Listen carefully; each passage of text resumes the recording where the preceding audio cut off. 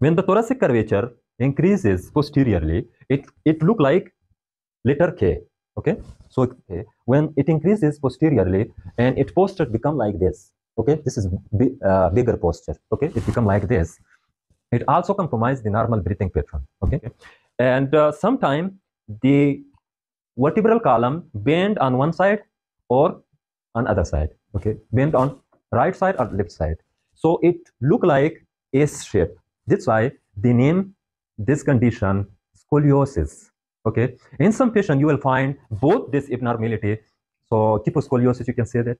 You combine this word kyphoscoliosis, or you just write down kyphosis or scoliosis. Both are present, and this patient will have ended with the respiratory failure due to extreme deformity in the thoracic cage.